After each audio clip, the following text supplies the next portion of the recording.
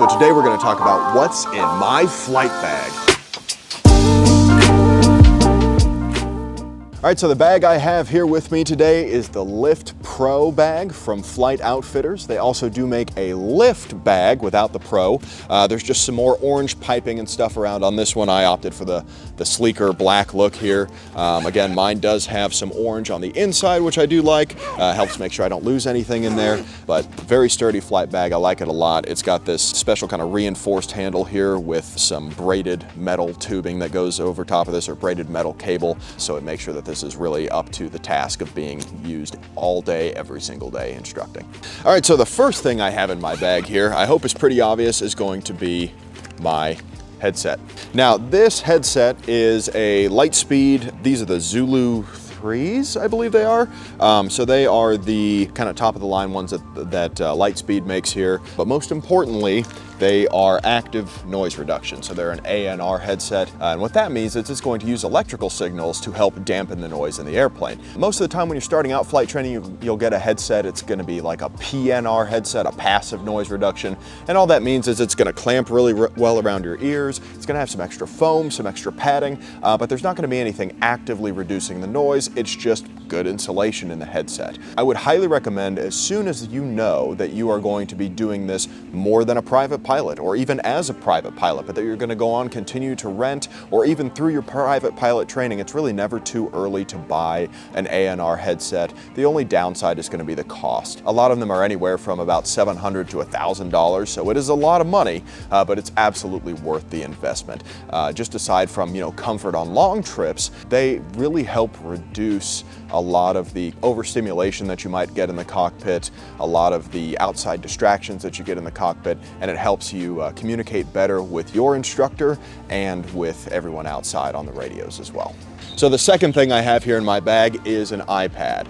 Now I have an iPad mini here. The full-size ones I've found get a little big for in the cockpit. When you're out sitting at a table or something, they look just fine, but when you get in the plane, it's just a lot to move around all of a sudden. I've got a little bit of an older iPad, if it ain't broke, right? But any kind of iPad mini that you can get. Mine also doesn't have any sort of cell service plan on it. I get along just fine using Wi-Fi on there. A lot of the, especially the newer avionics, will have some sort of Wi-Fi that you can connect and still use it. I do have ForeFlight on my iPad as well, and I have a ForeFlight Sentry, which is a little thing that'll stick up to the window that allows my iPad to connect to that Wi-Fi in flight, so I can still receive GPS information, ADS-B traffic, weather updates, that kind of stuff while I'm flying around, especially in an older plane, maybe without some of the fancy technology we have here at the school.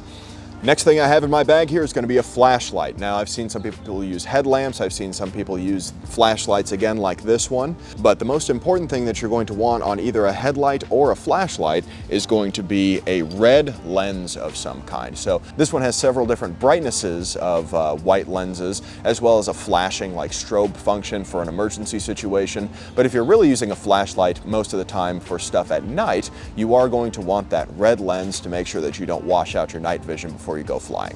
All right, next thing I have is my handheld radio. Especially as an instructor, this is great. This is what I'm going to use to monitor all my students' comms when they're soloing, doing their first laps in the pattern. Most of the time it's just to help put me at ease. There's really nothing I need to do on this, but it is good in case of an emergency to have a backup like this. I've even seen some older aircraft where you can remove the antenna like this from the radio, and then you can connect a cable from this to your airplane to use this as the radio with the outside aircraft antenna, which I thought was pretty cool. This is the PJ2 from Sporties, I believe, and I think they have the PJ2 Plus out now, something like that, but they all basically have the same functions. They're all really user-friendly and ergonomic, and it's just, again, a good thing to have, mostly in case of emergency, but especially as a flight instructor, it's good to just be able to use that kind of stuff. All right, so another thing I have here is going to be a power pack. I use this to keep my devices charged, especially if I am flying with an iPad. It's running a little bit of low on power. I can plug cables into the top of this and use it as an extra battery.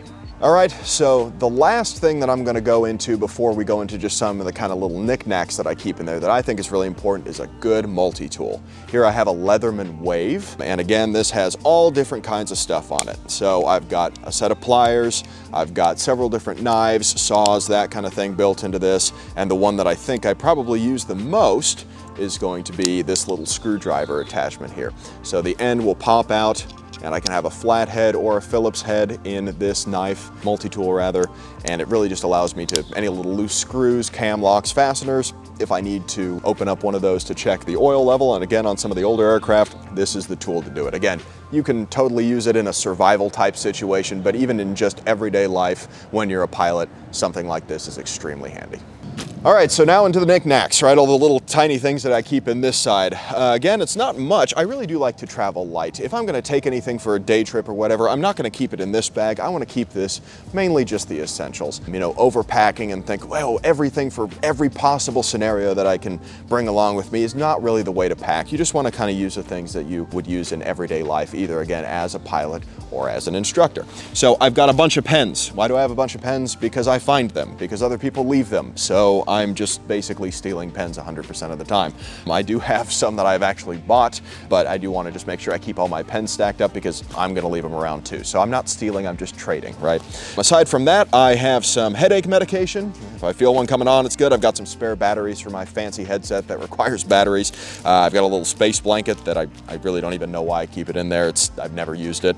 I've got foggles here in case my student forgets theirs. This is not for impromptu instrument training on my part, but I do just have a set. Again, I know it's very possible that my student's going to forget to bring these along on one of the trip, and I want to make sure that I have them. I like this pair because I wear glasses normally, and this one will actually clip on to the glasses, and then I can just fold it up and down as I need to instead of trying to remove my glasses or put foggles over my glasses. These are the ASA foggles here as well, and they're, like I said, they're fantastic. Last thing I have down here is a tire pressure gauge to check the tire pressure on the airplane. I don't use it a lot, especially here at Thrust. Most of the time our maintenance does a fantastic job of making sure all of our tires are inflated correctly, but especially when I'm flying other aircraft, I want to make sure I have the right tire pressure, and I'm not going to use my calibrated hand for that. I'm going to make sure I keep this gauge in here with me. So a couple more knickknacks I have is a towel for me when it gets hot, again, when I'm not flying in these nice air-conditioned Archers here that we have at Thrust. And another one is this nasty oil rag, so I can wipe all the oil and check the oil levels and that kind of stuff. I can wipe any sort of gunk off of areas that I might need to check to make sure to see if anything's dripping, fuel, oil, that kind of stuff. I'm not going to use this to clean the plane because it's covered in junk, but I will use it again to just check the oil so I have something. I don't need to go hunting for it. All right, everybody, I hope you enjoyed the peek inside my flight bag today. If you liked any of the items you saw today, we have a link down in the description below. If you had any questions on what I carry in my flight bag, leave a comment down below, and don't forget to like and subscribe so you don't miss out on future content.